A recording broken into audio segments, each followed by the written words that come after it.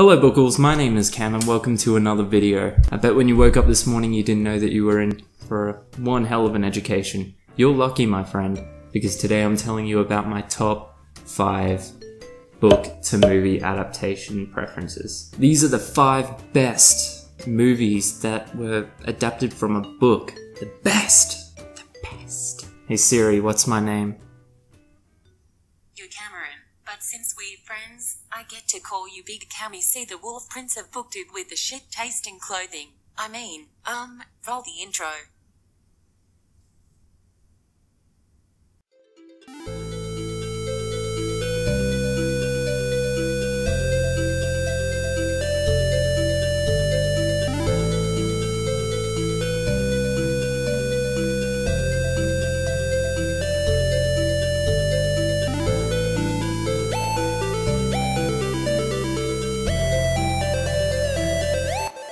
Let's talk about some damn books, dude.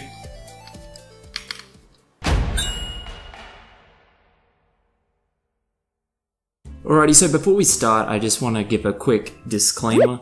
This is obviously my preferences, so this top 5 choice is going to depend on my personal taste. When the video is done, if you didn't hear any of your top 5 book to movie adaptations, chances are I might not have actually seen it.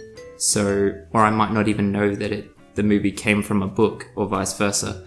So leave me a comment and let me know what your favorite was if you don't see it in this video. Another quick disclaimer, this is going to exclude comic books, just because that's a whole video in itself, and it's also excluding TV shows. It's exclusively books to movies, films. Getting straight into it was a book I read when I was a little kid, but I actually didn't see the movie until not so long ago. It's got Bilbo Baggins in it, and it's got Professor Snape in it. Do you know what it is yet? This one is Hitchhiker's Guide to the Galaxy.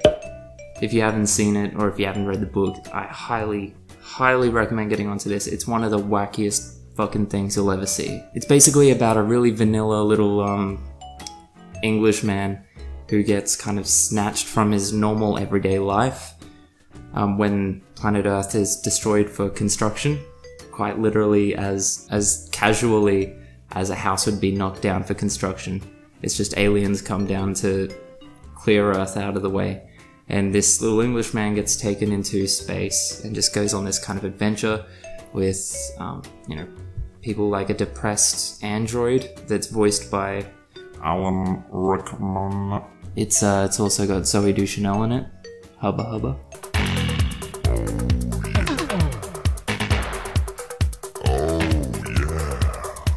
It's hilarious. It is a really, really good movie, and the book was quite good too. I mean, the book didn't blow me away, but again, I was too young when I read it to really understand all of the innuendos, so maybe that's part of the reason. Number 4 is a movie you might not know was based on a book. It's called The Lovely Bones, and you're probably wondering why a movie where a child gets raped and murdered would be on my top 5 list. And the answer is just simply, it was a good movie. Not for that reason, though.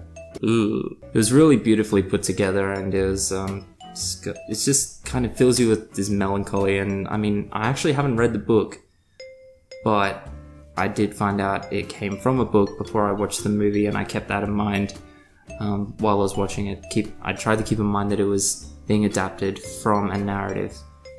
So it's basically about a girl who, unfortunately, is raped and murdered on her way home from school one day, and the rest of the story is about her family dealing with this, whereas they live pretty much right next door to the murderer, and then the girl herself is actually still alive in a certain sense, in a kind of ethereal dream world before she passes on to the other side, and the story's still told from her perspective as a narrative in some senses. It's hard to explain, but it's a good watch. At least watch the trailer.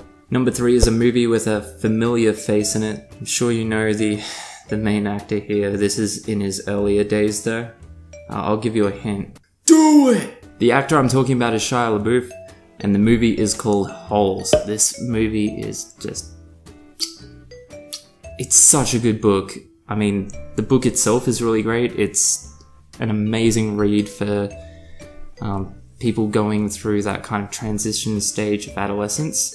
It teaches you about a lot of things, like hard work, friendship, all that kind of stuff, while still having a really fun and adventurous narrative. And it kind of has the kids versus the grown-ups vibe as well, so it gets kids reading this story. It got me reading this story, but I also feel that I drew a lot of good moral lessons from the story as well. And the movie reflected that brilliantly. It was almost, you know, dripped straight from the book onto the screen. It was funny, brilliant, super sad at some parts.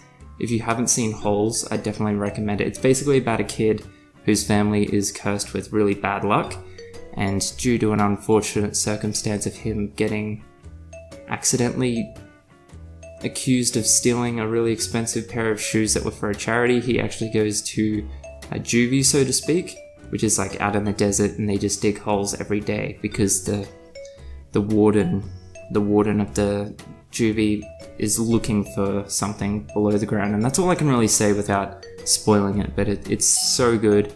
And if you like feel-good movies or books about friendship and that kind of thing, then this is one for you. Number 2 is such a good movie. Oh, I saw this movie when I was a little kid, and it's still one of my all-time favorites. I guarantee you must have seen this movie, or you must have at least heard about it. It's just everywhere. It's actually on Netflix at the moment as well. The movie's called Matilda, and it's just so good.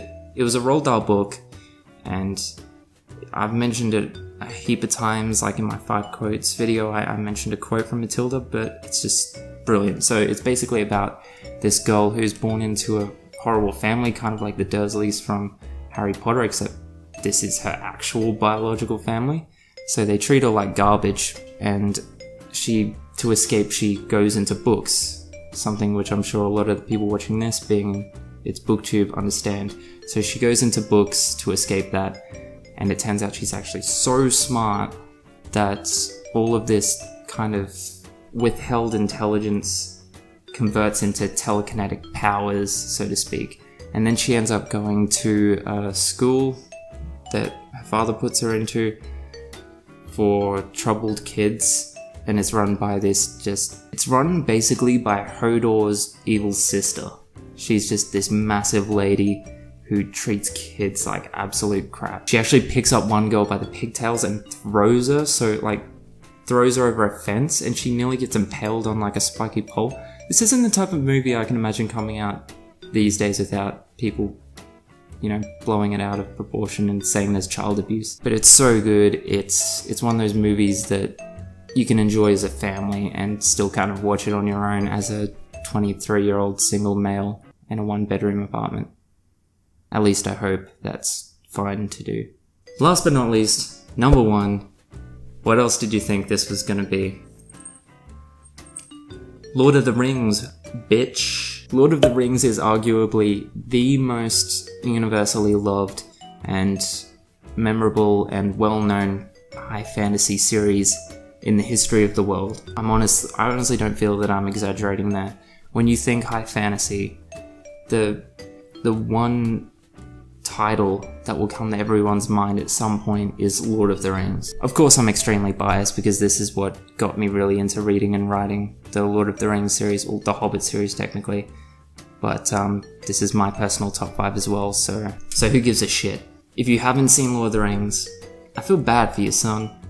You got 99 problems, and not having seen the Middle-earth movies is most definitely one. I could have put the Hobbit movies in this list as well because they're really good, but I feel that they kind of come as a bundle with Lord of the Rings, and I didn't want to dork you guys out too much. There's no way to even begin to explain what this series is about without making a 3-hour video, so just please watch it. It's not only the best book to movie adaptation, but it's honestly the best trilogy in existence as far as movies go, in my opinion. If I'm ever having a shit day where I can't get into my writing, I listen to Lord of the Rings music, or I watch the movies, or I watch a snippet from the movies. Never fails to inspire me. Those movies it sparked the one thing in my life that I'm most passionate about, and that's reading and writing. Yeah, that's it. I think I've geeked you guys out too much enough. Like I said, if there's any book to movie adaptations that I didn't mention, chances are I didn't know the movie was based on a book, or chances are I haven't seen or even heard of it. So please let me know what your favorites are in the comments below. As always guys, thanks for watching. I love ya. All my social media links are below. Check out some of my other videos. And if you haven't already joined the Wolfpack, please do so. I would love to have you. And for those of you that are in the Wolfpack, I'll see you in the next video. Catch ya.